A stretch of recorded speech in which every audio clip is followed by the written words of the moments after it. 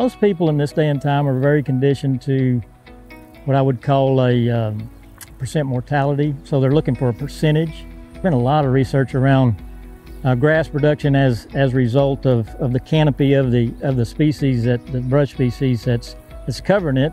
So rather than just a 2-year look and saying, well, you got X% control for that much, and then everybody goes their own way. So that's one of the things I really like about this product, and I think it's really valuable to producers.